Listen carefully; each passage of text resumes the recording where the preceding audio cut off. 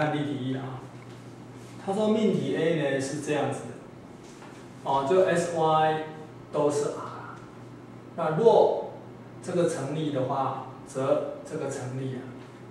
那配合若 P 则 Q 型命题的话，那 P 应该多少 ？P 当然是这个了，哦，这是前提。哦 ，P 的话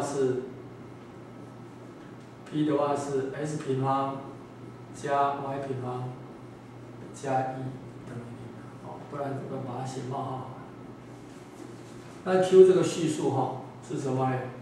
是 x 等于0且 y 等于0。好，再我们看第二题。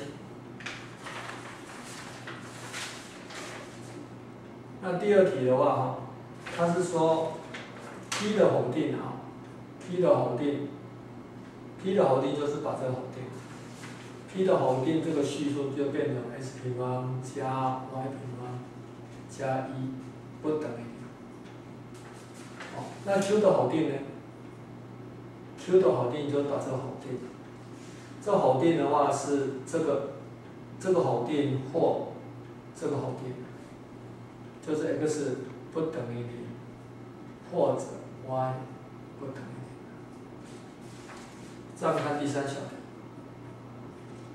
好，那命题 A 的逆命题，那逆命题就是若 Q 则 P， 若 Q 则 P 啊，逆命题。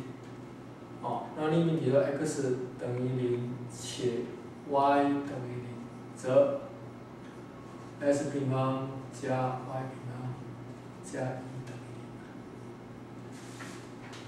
好，再我们看呢，第4小题。哦，逆命题写完了，再来看否命题。否命题就是非 P 则非 Q 了，非 P 这个，哦 ，s 平方加 y 平方加1不等于0，则非 Q， 哦，非 Q 就是 x 不等于0，或 y 不等于0。再我们看第5个。